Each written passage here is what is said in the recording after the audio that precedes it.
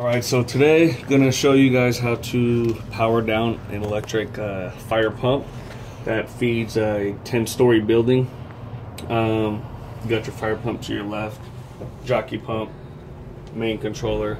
The reason why we're going to power this down is to do standpipe valve testing and to flow water to activate water flow switches, and we don't want the main pump to continuously run, only the jockey pump to kick on and off to fill up the system.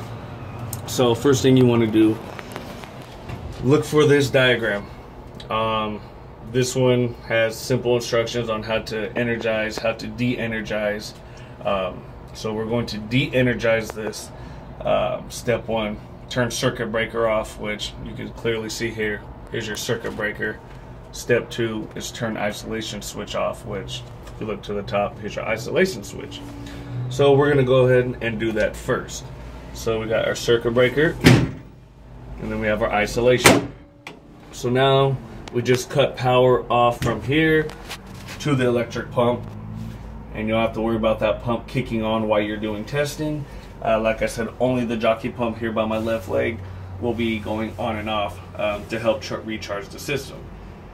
Now when you're done and you want to power the pump back up, simply follow the instructions on energize. Since everything's already de-energized, we're going to jump straight to step three. Turn isolation switch on, which is here, and then now we're going to turn circuit breaker on, which is this one. Oop. There we go. So now we have energized the pump, the controller. We're good to go. Your panel should read normal. Some panels you may have to reset in order to clear the signals over there.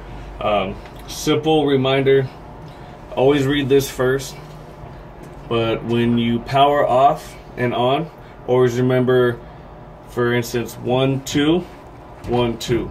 So whatever one you shut off first is the one you're going to turn on last, and that's how you power down and power up an electric fire pump.